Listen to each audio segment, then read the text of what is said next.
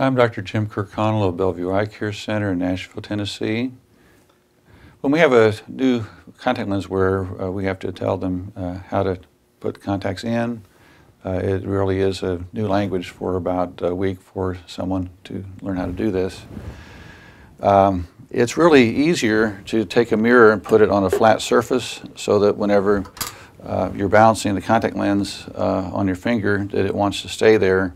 If you start trying to use a vertical mirror right away, it has a tendency to flop or fall.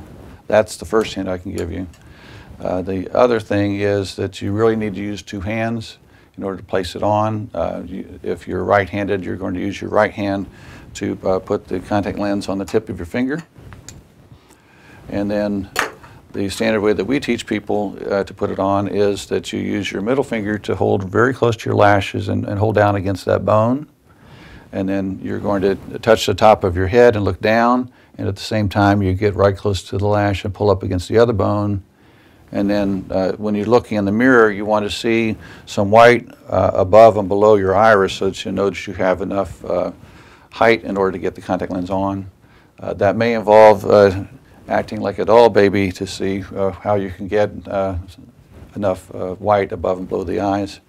And then the other thing that I can tell you that is really helpful in the beginning whenever a new patient, a new person learning about contacts is, when you're putting it on, you want to touch the lens on, slowly take that finger away, then slowly let the bottom lid go, and then finally slowly let the top lid go.